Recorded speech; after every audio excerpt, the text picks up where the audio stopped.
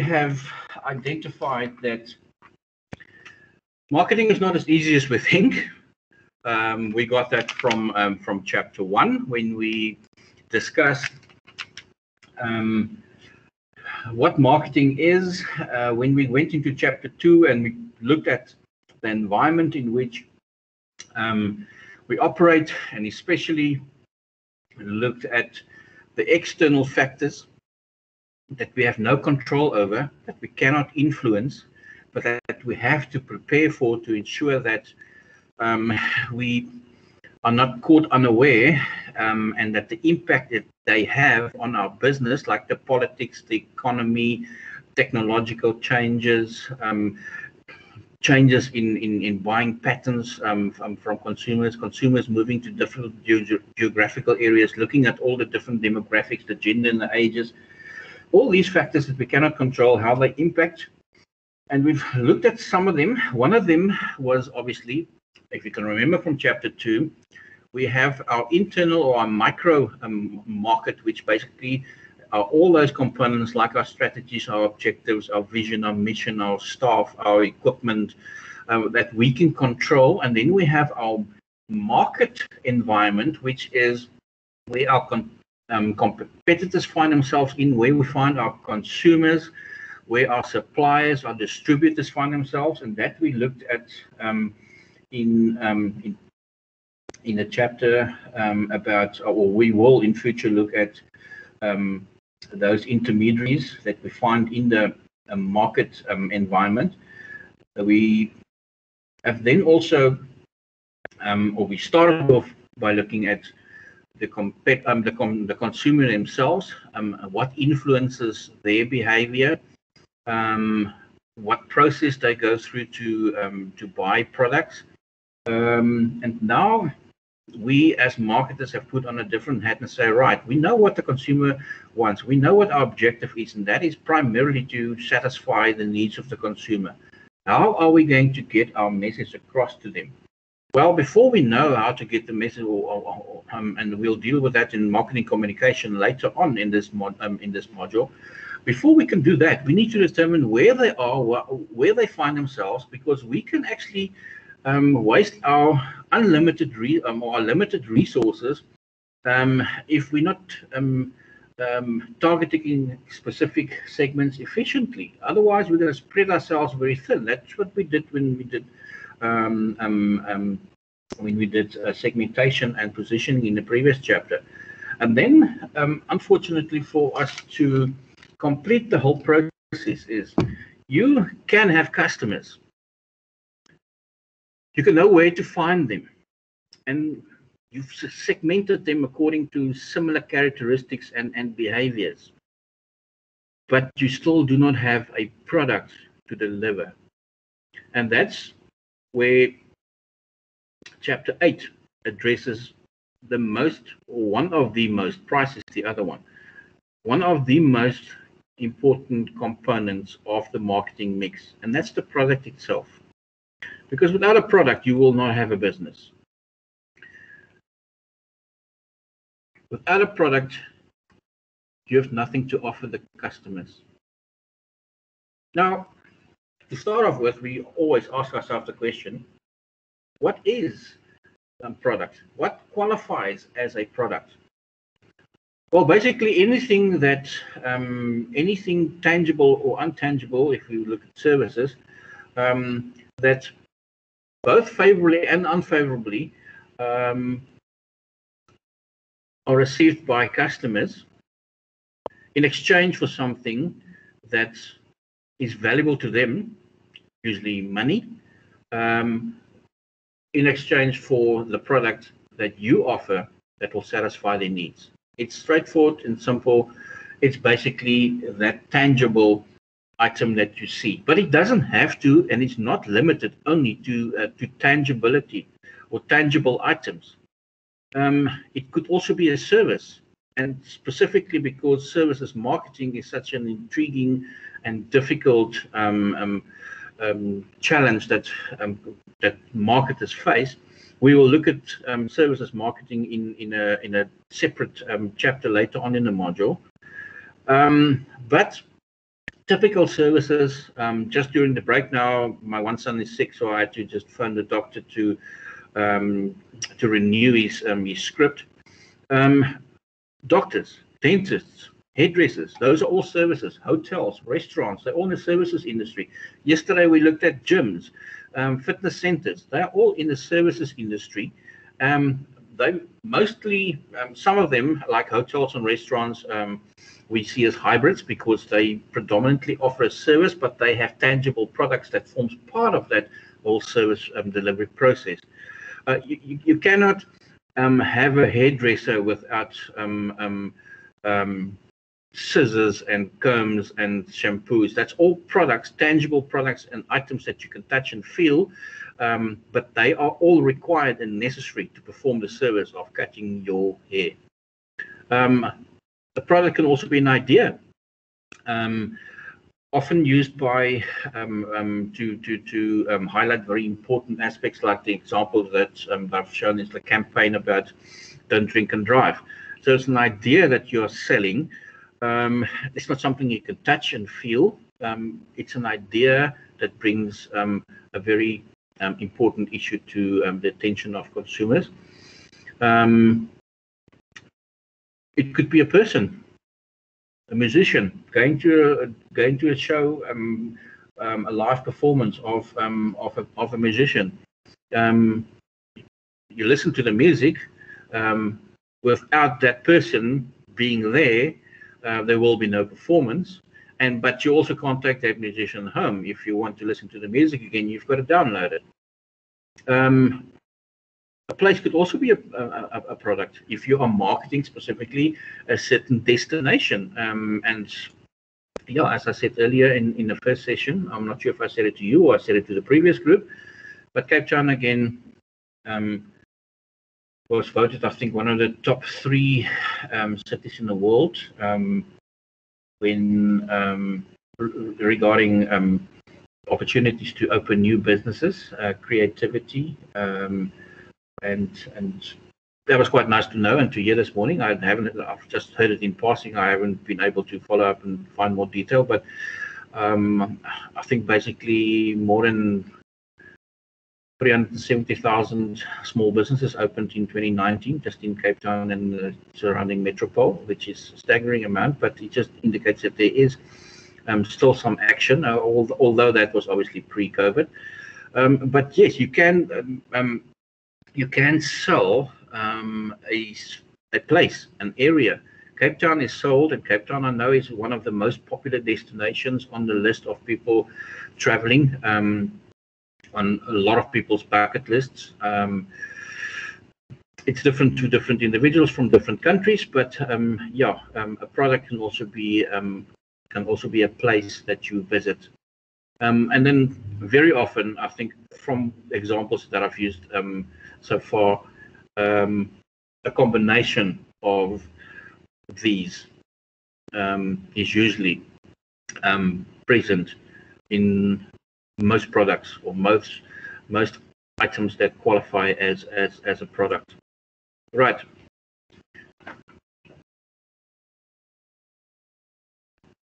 Products have different levels.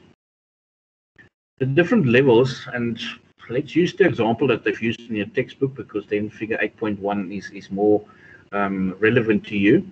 They've used the example of, and I would like you to also maybe share a different example, just to make sure that we understand the concept when I'm done with this.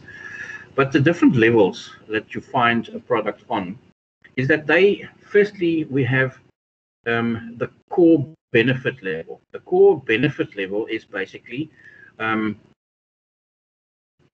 what the product is, or does, sorry. The core benefit that you as the consumer will get from buying that product. If it's a car, that would be the basic product. That's the basic or generic product. That's the next level. If it's a car, your core benefit that you receive is that you'll have independence, you'll have private transport. You don't have to rely on public transport, unreliable public transport anymore. That's the benefits that you receive from having a car, from buying a car. where the car is the basic or generic product, the item that you are buying. Your expected product level is basically everything that the car needs to have to function properly. The wheels need to turn. The engine needs to start. Those are all aspects that you expect a car to offer you. That's why it's on the expected product level. That's what you expect the product to do for you. The augmented component or level, which is level 4, is anything else that is added additionally, like, for instance, warranties or air conditioning or a tow bar or electric windows. Anything that's not standard in the in the product itself is categorized as augmented additions to this particular core basic product. And then you have your potential product level, basically everything that can still, where the vehicle can still, where a car can still improve itself, what they add in addition to the basic function that a vehicle performs. Maybe in future flying cars. We already have electric vehicles. We already have vehicles that's operated without drivers, for instance. So any future development that will improve the vehicle and improve the basic function that it fulfills. Those are the 5 different levels.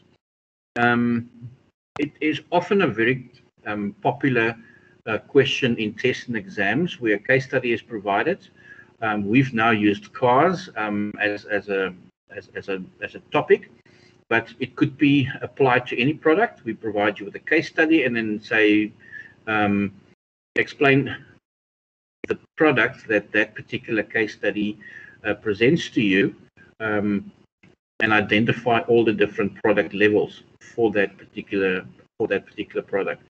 So it is it's an important component of the chapter, and it's actually interesting breaking it down on those different levels. Now we can also classify products. We can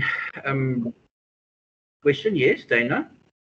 Sorry, it's Mika, sir. I wanted to ask quickly, with regards to our exams, what is the difference between like a formal test and an exam? Are they kind of similarly set up, or I just want to kind of gauge what an exam would look like in uni versus the formal tests that we've already had.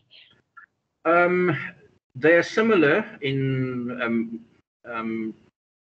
they're mostly similar layout. The split between the different types of questions, the different formats of questions that you can expect. Your exam is not necessarily including more essay type questions or more case studies, for instance. The layout is pretty similar. However, I think it is the most significant difference between the formal test that you did on Tuesday and the summative exam that you'll write in June, end of June, is that it provides us an opportunity to assess you on the work that you have not been assessed on. Remember, when you complete your assignment and submit it, and now the chapters that you have covered for your test already provided us an opportunity to test you. It doesn't mean that there will not be work in those in the final exam from the first chapters that you've already written on. But obviously, the bulk of the question, the majority of your questions for the exam would be from the chapters that you've not been assessed on. That's the great significance and difference between the test that you've written and the exam. As to the structure of the paper itself and the types of questions, it's going to be pretty similar. I think also we'll obviously reflect once all the tests have been marked and moderated. We'll obviously assess any changes that we need to make in the paper. If it's a time-related issue, we'll have a look at that. But that's not something that that goes through an academic process. Okay. Where more than one, where many people sit in on and contribute. But no, it's not going to be totally different where your exam is not going to have any multiple choice questions or any true or false questions or any case study questions, and it's a total different. No, it's similar to what you're used to, and we're not going to change that recipe. Okay, thank you, sir. And like, would you say it's similar mark allocation, like 100 marks, or would it be like a bit more? I think so. Yes, I've got it. I did not set this paper, and I also didn't set the exam paper. That was done by a Centurion lecturer, because we alternate every year. The previous year I set all the papers, and then for this year she set all the new papers, and next year it's my turn again to set the paper. So but again, I mean, if I don't set the paper, I'm moderating the paper, so I have to check. I'm the first check to see if I'm happy with the content and the questions that was asked, and if all the work were covered, and all the learning outcomes that we want to achieve from this particular module have been covered in the paper. That's what the moderator's initial job is, and then obviously to check afterwards if the right processes were followed. So I can mark your paper because I haven't set the paper, but somebody else moderates the paper.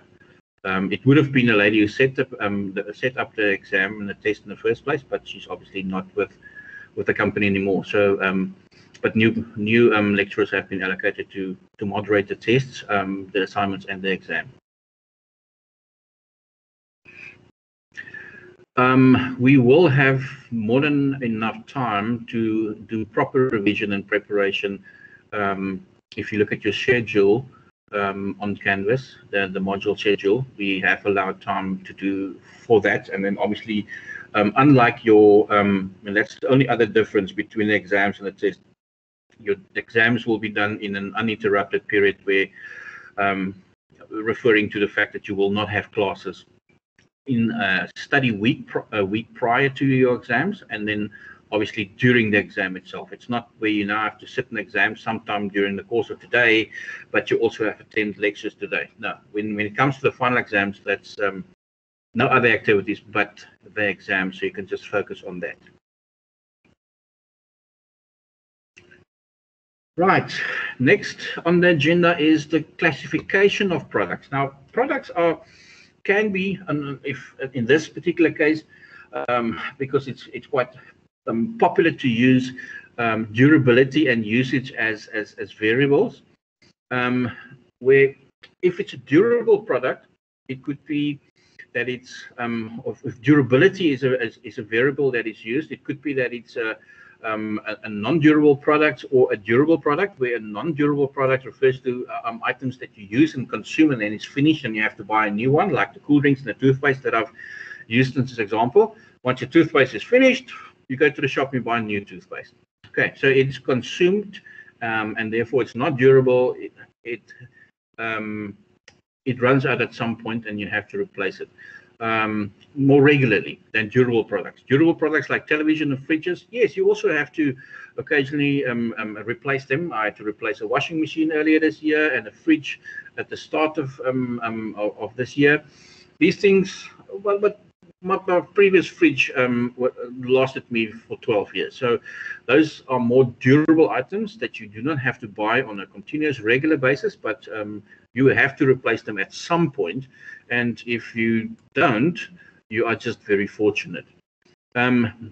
If we use the other variable, usage, as a classification variable, you have consumer and business products. A consumer product is a product that specifically is bought by the consumer to use. You buy a cool drink, you drink it because you're thirsty. You go to McDonald's, you buy a burger because you're hungry and you eat it. It's consumed, it's done. Where business products are used and bought by businesses to use in manufacturing processes to make a different product. For instance, buying raw materials or like wheat from a farmer, so you can actually use that in the process of baking your breads and your cakes. So it is a classification, or this particular classification is one that is popularly used.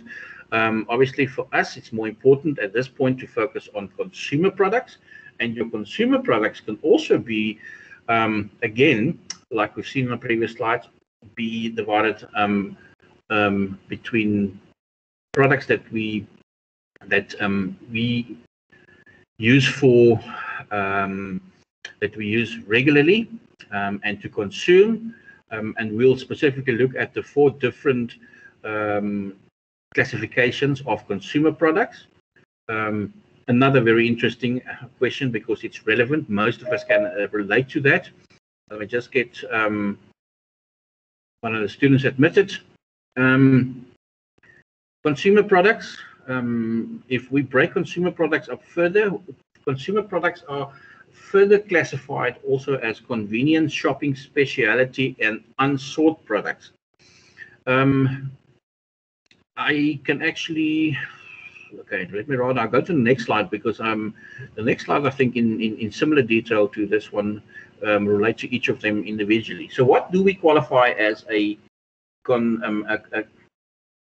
convenient product? A convenience product are products that we are very familiar with. You find them in most shops. You do not have to put a lot of effort into making a decision to purchase them. They're reasonably inexpensive, and they're almost always readily available and in stock. Breads, cool drinks, milks, chocolates, those kind of consumables. Then you also have shopping products. Shopping products, also similar to convenience products, but they're slightly more expensive.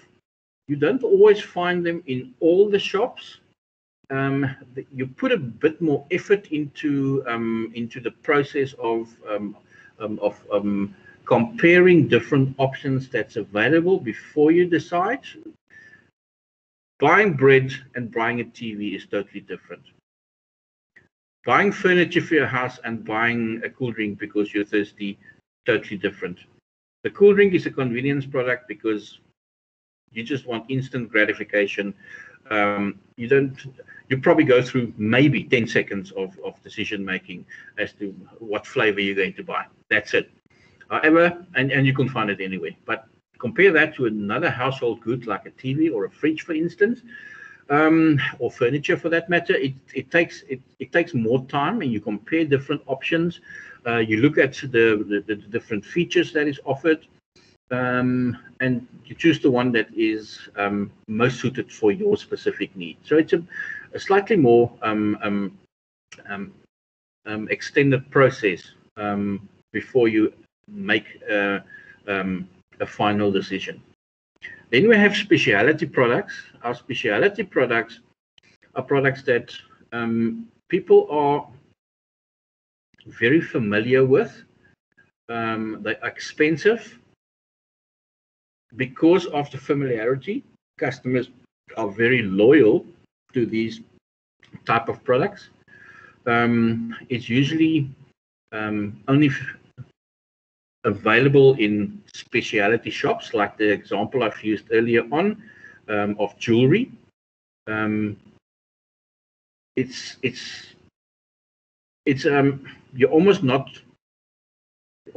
reluctant to compromise and replace these products with a substitute because of your loyalty to the particular brand, based on your experience of the good quality, the durable quality that this product has provided you. So you're definitely going to spend a lot of time to make a decision, but you are more than likely going straight to the shop that you know you'll be able to find, the specialty shop that you will find this product at.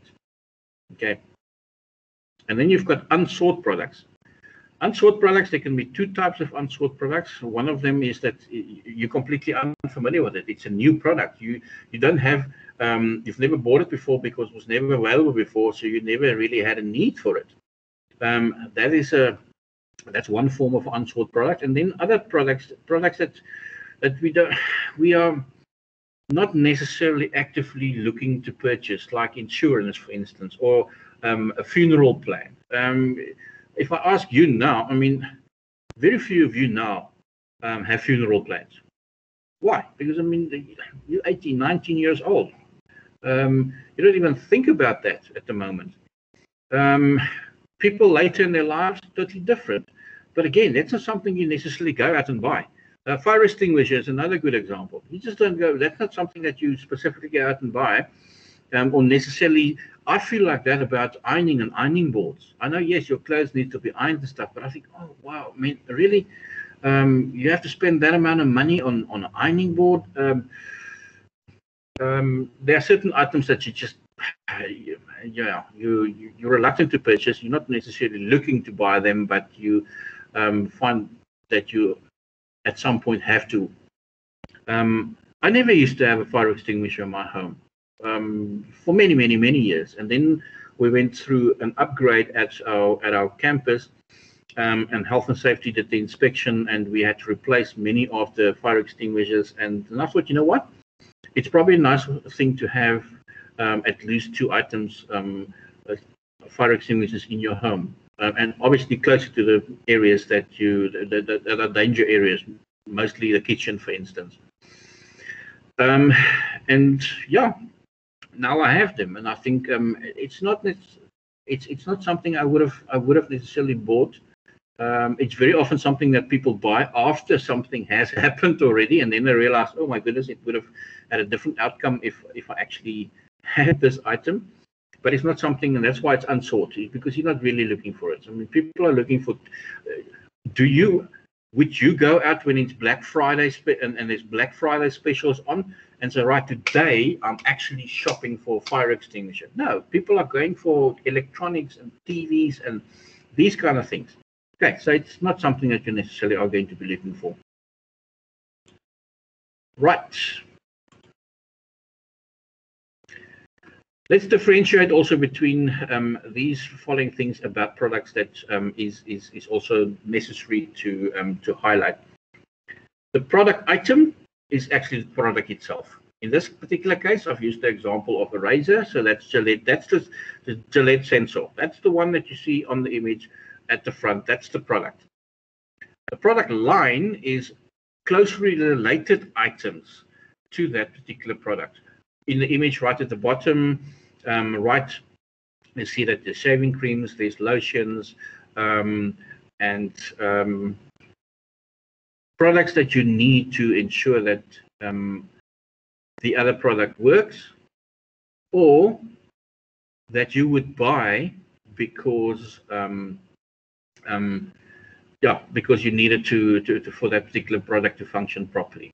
Okay, so product item is the individual product. Product line is all the products that's closely related to that. And often, like buying this morning, I was very irritated because my wireless mouse that I use didn't want to work.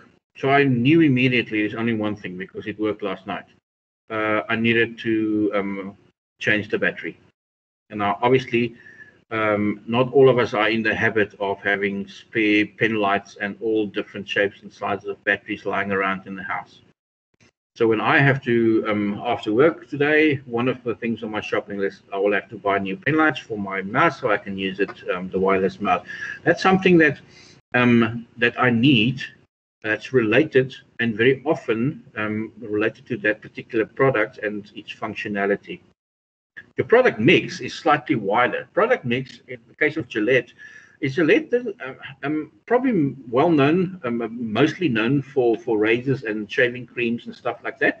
But they have additional products in the toiletries range as well. Some of you, the smokers, would know that they have lighters as well. Those of you who have kids would know that paper-made pens, for instance, are also products that is in the Gillette range of products that that is available. Okay. Making up the mix. It's basically it's a mix. It's a mixture of all the products that's related to that particular company or firm. The length of the product line is obviously the number of variants that you have in your product line.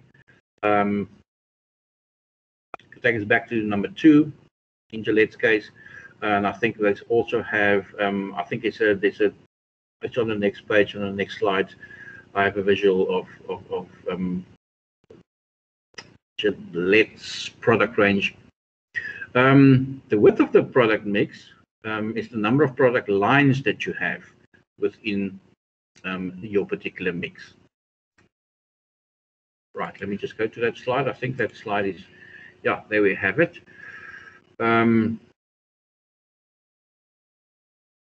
We've pretty much addressed it through the images and the discussion of the previous slide, but you will find it in chapter 8 in your textbooks, table 8.1. Just again complementing what we've said already about all the products that is available, and basically putting the width. In other words, how many lines of products do you have?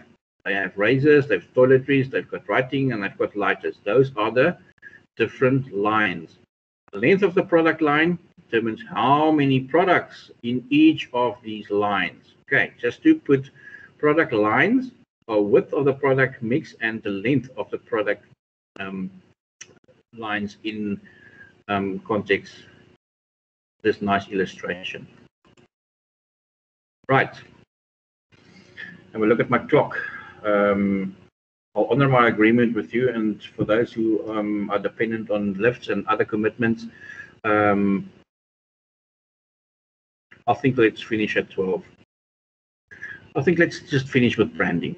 Okay, not brandy, branding. Okay, for those who are already in a weekend mood. Right, branding. Branding is a very, very interesting subject. I actually love the topic of branding a lot. It's so familiar. We are so familiar with it, but it's also very interesting because every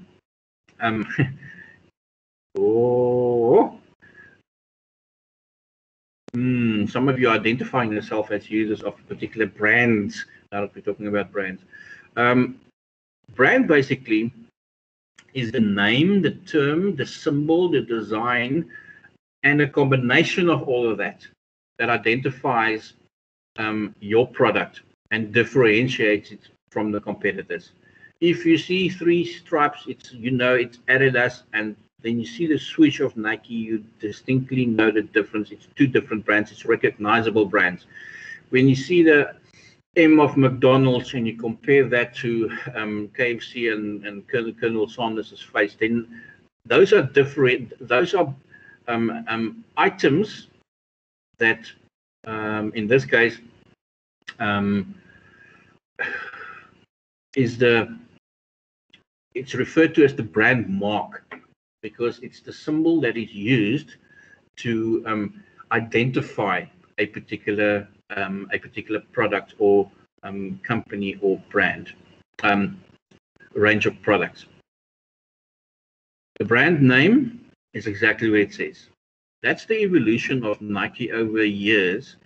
Nike, when they originated in the early 60s, I think, that was the logo that they've used. Then this became familiar to me, the second of the 4 in that range of images. That's the one I got used to, because Nike, up to that point, didn't use any, didn't use their logo, that particular symbol with the swoosh, separately. It was Nike and the swoosh, or the tick, whatever you want to call it. And it was always on a light background. Never used to use it on a darker background.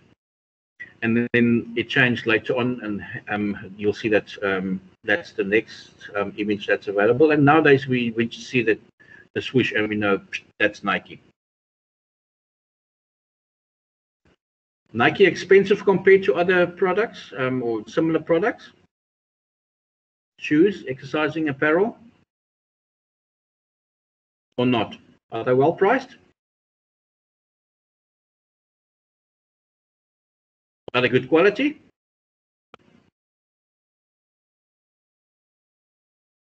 You guys not brand conscious at all. As long as as long as it's functional. Right. Let me share you some interesting facts about Nike that you probably didn't know.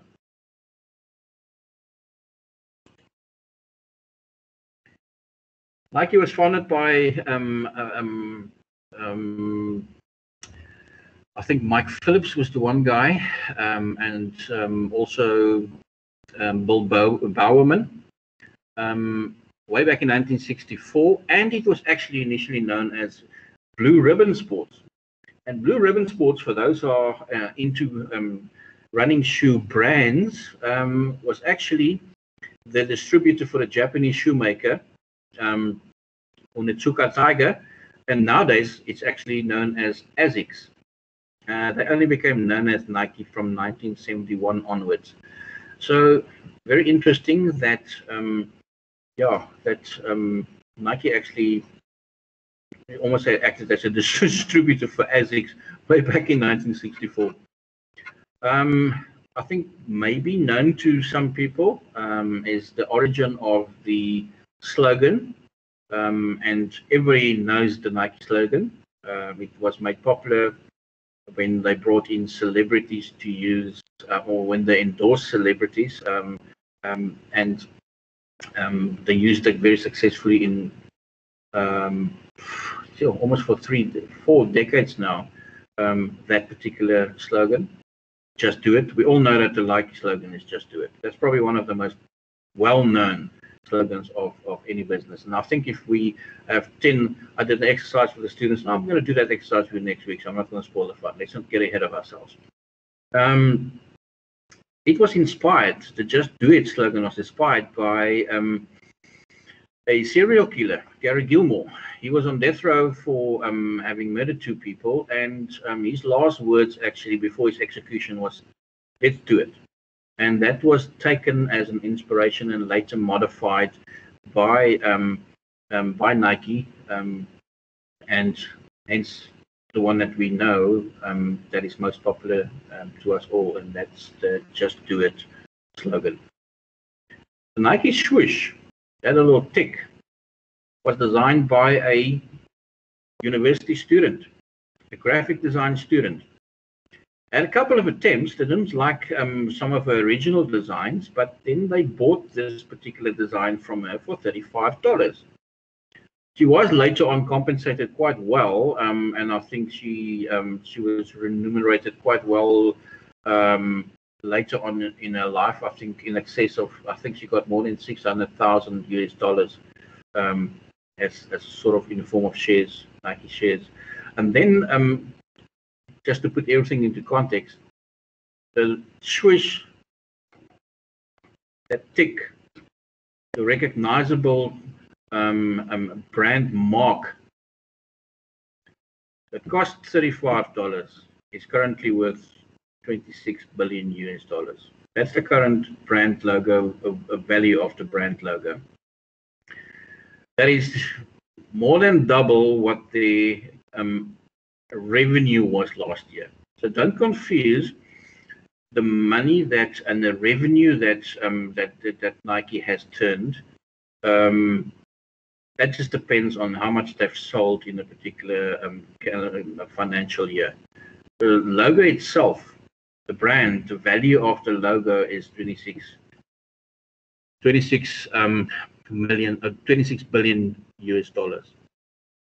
That's a significant increase from where they started. The first Nike shoe, believe it or not, was made inside a waffle iron. The founder, Bill Bowerman, was actually having breakfast with one. He was battling the whole time because he was trying to find a replacement for running shoes, the spikes, because the spikes, it's not easy to transport because they're sharp. They can actually hurt you. People have cut themselves with it. They've cut other athletes with it. So he's looking at something that will give you similar traction on the soles of your running shoes, but without spikes. And when he was having breakfast this morning with his family, and they were making waffles, he saw the texture of the waffles, and he started using it. He used urethane, obviously, and killed in the process quite a number of waffle machines. But that's where everything started, believe it or not.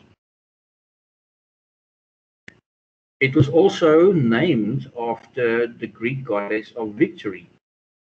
Every time the soldiers won a particular battle, their victory cry was that of Nike, Nike, Nike. They shouted after every victory because it was in respect of the Greek goddess of victory.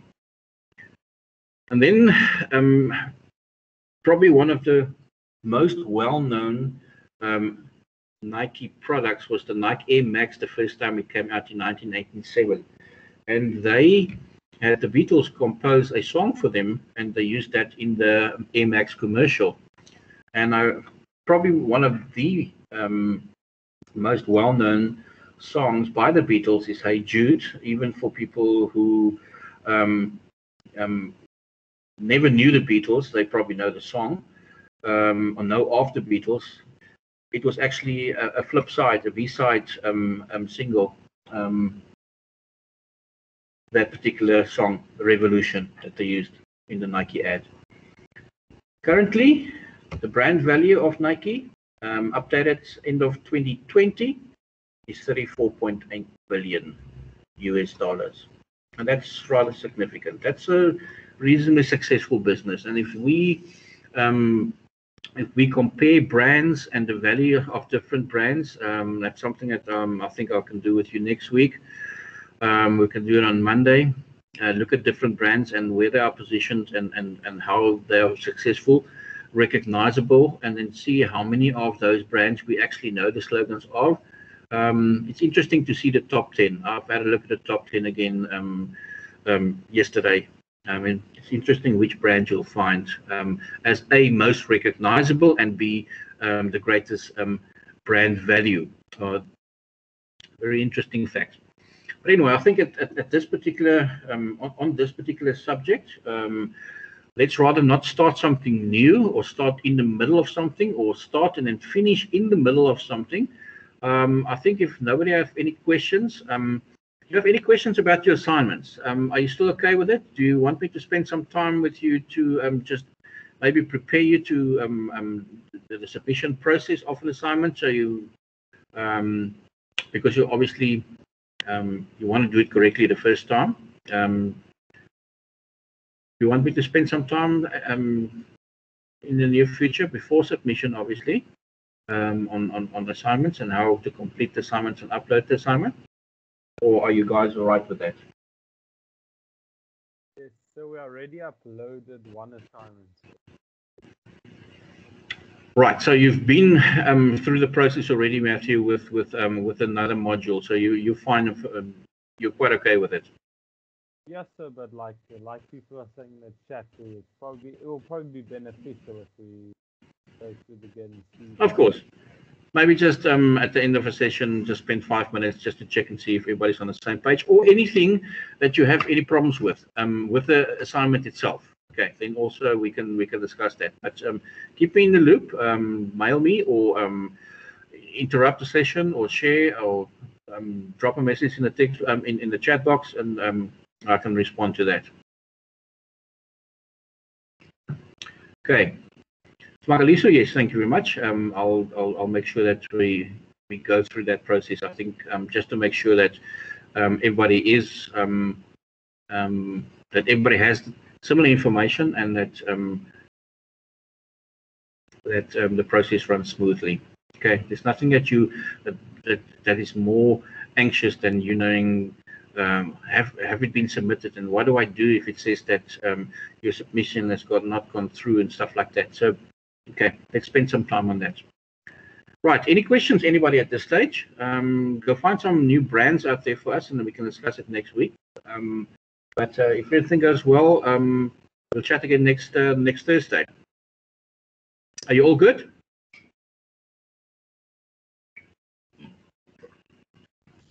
Yes, sir. Thank you. Yes, sir. Thank you. Okay. Have a good weekend, and like I always say, stay safe, enjoy yourself, and do the three most important things that we have become used to doing, and hopefully have not been reluctantly doing, and that is to keep us your social distance, sanitize, and wear your mask, please. We're all in this together, but we all want to solve the issues related to the pandemic jointly as well. But thank you very much. I'll stay online for another minute or so after the session if there's anybody that have questions that they want to ask me outside of the recorded session. Okay.